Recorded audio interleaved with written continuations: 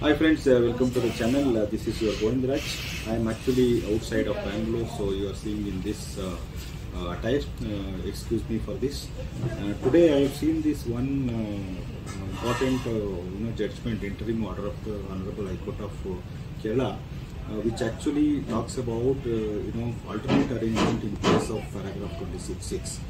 In my previous videos, I have already spoken more about the paragraph 26(6) and deemed permission and also the circular of EPFO in 2019. Now considering all these factors, and I have also talked about the deemed option, and where I have talked about this deemed option is derived considering the conduct of employees and employer and the provident fund department. So therefore now they cannot go back and deny your joint option under the procedural infirmity.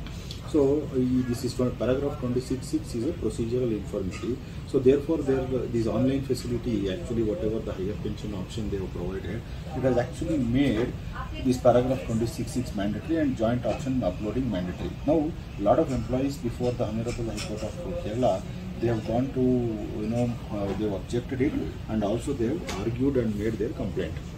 So now considering their objections and plea, now the Honourable High Court of Kerala has actually allowed their claim and granted an interim order, which is actually talks about allowing such employees without the paragraph 26(6), or if they cannot make any online arrangements, the court also told that they should be given an alternate arrangement even to submit the hard copies.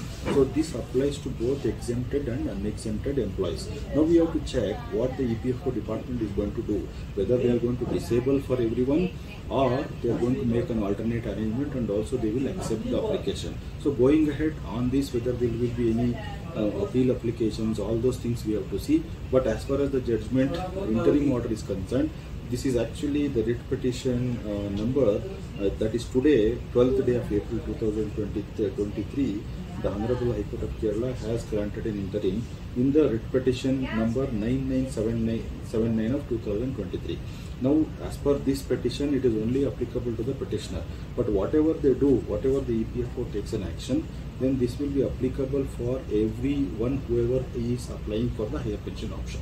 So therefore, I will come back to you in this information more about this. Stay tuned and also see you in the next video. Thank you.